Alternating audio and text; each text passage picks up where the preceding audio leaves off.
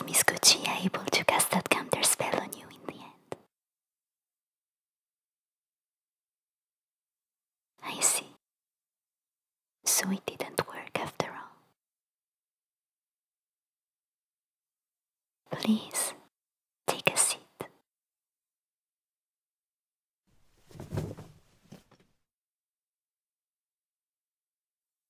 I guess it's time for us to resort to the accuracy maiden then. As much as I tried to avoid asking her for help, she's also probably the only one who would know how to turn you back into a human.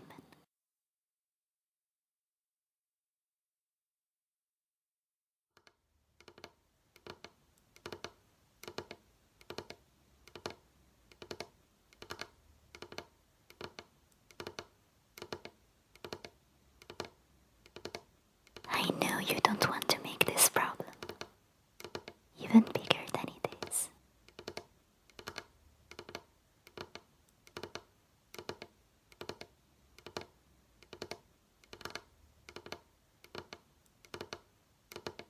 Don't worry. I'm trying to think of other possible solutions at the moment. There probably are other people whose magic could be strong enough to null these curse. But I'd need more time in order to get in touch with them behind the scenes.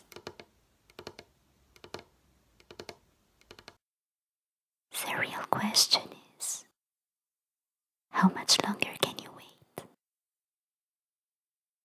If you aren't too scared to walk back to the village on your own, then I could try to think of a good disguise for you, at least for the time being. It won't be the most comfortable, given your showy ears and tail. But at least, that could help you slowly get back to your normal routine. Part of me thinks it really isn't healthy for you to stay away from your friends and family for so long.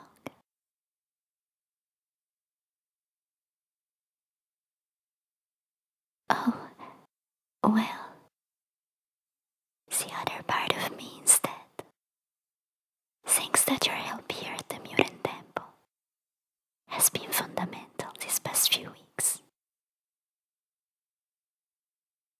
As your current form is the one of a half-human, half-Tengu being, you represent the ideals of peaceful cohabitation between magical creatures and ordinary humans that I always try to spread among my devotees here in Gensokyo.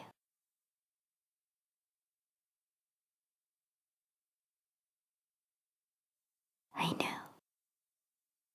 It's really sweet that you grew so attached to this place and to our priest in training, Kyoko.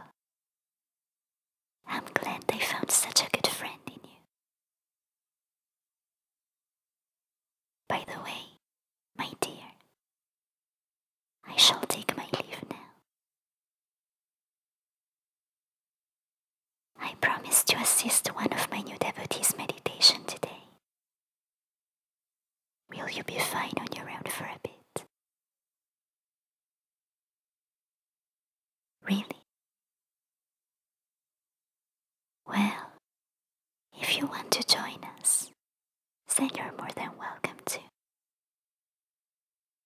I assumed you weren't interested in it. My bad. Please, follow me.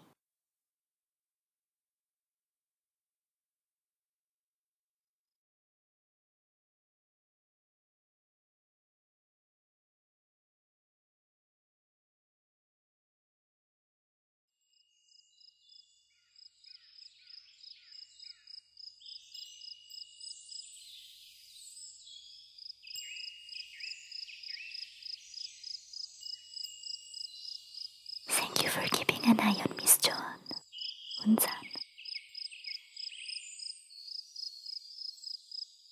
You may now help Hijirin with tonight's dinner preparation.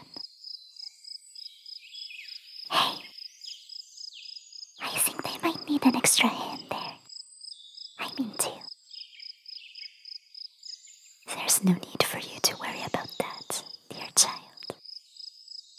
The only thing that's supposed to be on your mind right now is our meditation.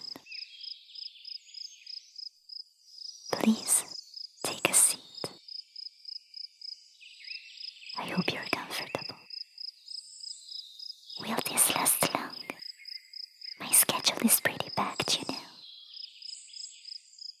Don't be hasty, dear. Oh, hey. Who's this one?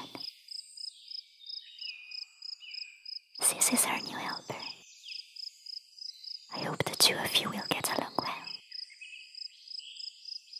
He's going to join us for tonight's session. I hope you don't mind. No, that's fine by me. Well now, how about we get started? Since both of you aren't familiar with the Buddhist chants, today's meditation won't be religious. You'll have all the time you'd like to learn those with me in the future. For now, though, I'm going to guide you through a very simple meditation practice. Meditation has never been my thing, Mom. I'm not able to just magically empty my mind. You know that. Nobody is, my dear. In fact, as soon as we sit down and try to meditate, it's normal to feel an uncontrollable flow of thoughts invading our mind, even more than usual. So there are a few minor practices one can follow in order to minimize that effect. And now, I'm going to help you focus on just a single thought in order to calm your mind. Like every other thing, meditation needs some dedication and training in order to eventually become natural to you. You're speaking a language I don't know, Mom. First off, focus on your breathing. Close your eyes and listen to your body. Feel every millisecond of movement and keep your mind focused on every cycle of inhalation and exhalation. Wait, so we aren't going to repeat any mantra today? Mantras are a very good way to relax one's mind prior to real meditation. But since you'd need to learn them first, I decided against using them today. Oh, whew. Just breathing doesn't sound too bad in the end. I can do that. Perfect. Then, let's begin.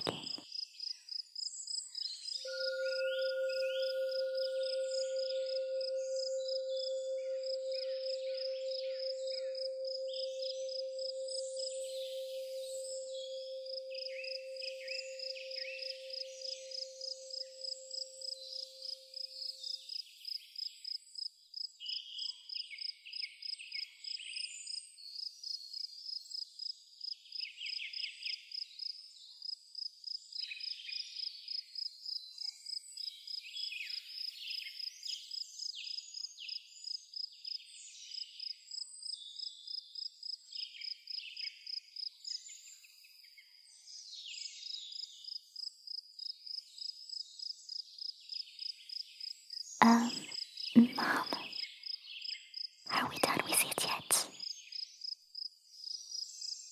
We barely started, my dear. Don't lose your focus. You must look at your inner self right now, rather than thinking about your daily tasks. I'm pretty sure 10 minutes have already passed. Ain't that true, human? Shh. Quiet, my child. I'll let you know when it's time for us to stop.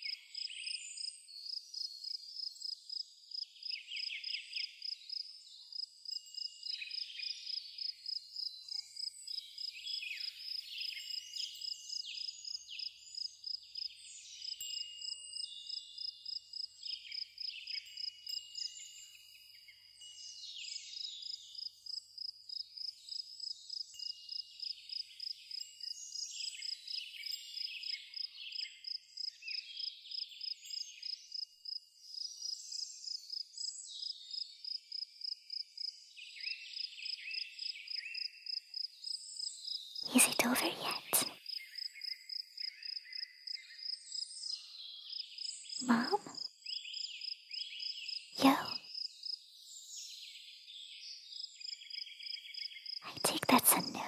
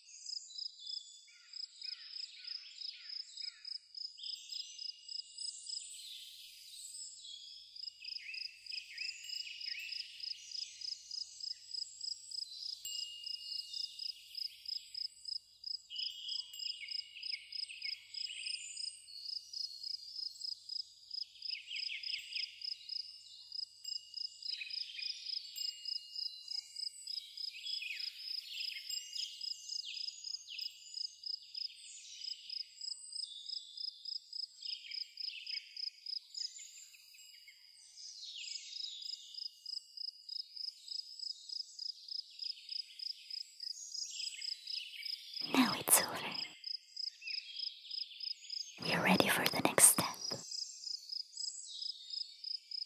Wait, wasn't this supposed to be the end of the meditation? What else is left to do? As I previously said, this was just preparation. The real meditation has yet to be done.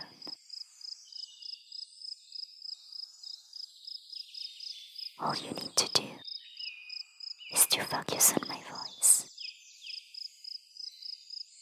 and try to keep your mind focused exclusively on the visualization I'll suggest without following any other flow of thoughts.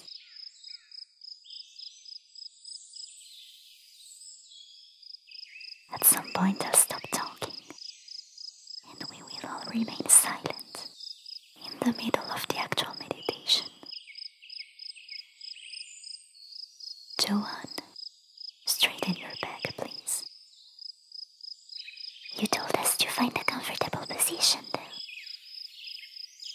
Any comfortable position will work, as long as you keep your back straight.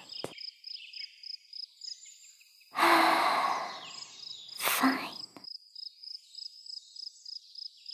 Now close your eyes again and relax your shoulders.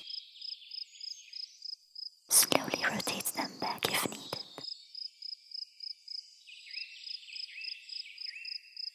Place your hands on your knees. Move your chin down a little, slightly towards your chest. Don't bend your neck entirely. Only the bare minimum. That helps you relax your spine.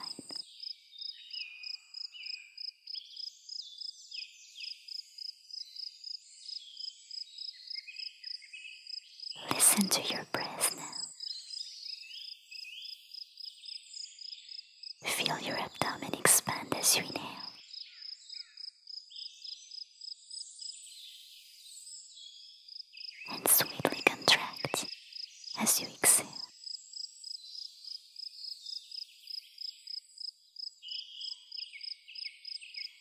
The rhythm of your breath must be the only important thought in your mind. All the rest doesn't matter.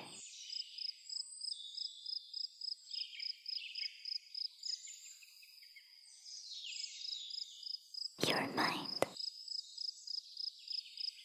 should be completely occupied by feeling your breath.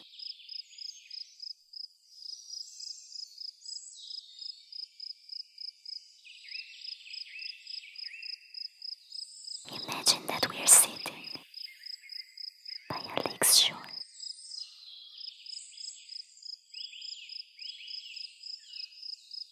We are throwing a pebble on the lake's surface, and we stare at the water as it ripples.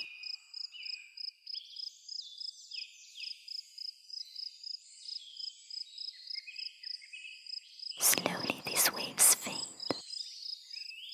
little by little, up until the water comes back to its original shape.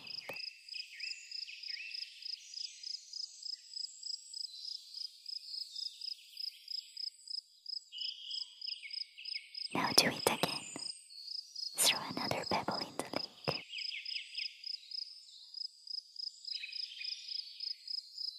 Imagine that each pebble is a thought of yours that you don't need right now.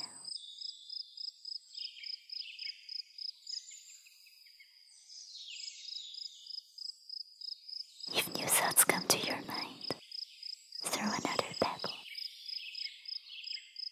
and watch it fade into the distance.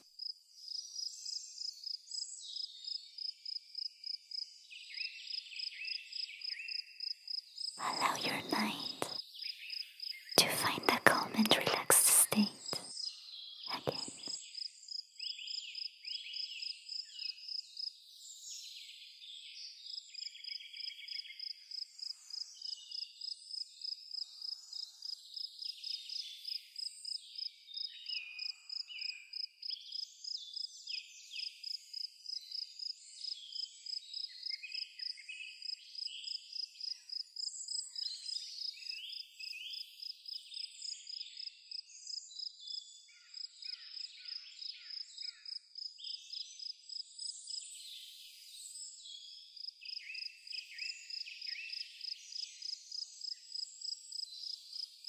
Slowly join your hands together. Bring them close to your heart. Lower your chin further down towards your chest. And open your eyes, looking at your hands. And we're done. I hope you enjoyed this session, my precious children.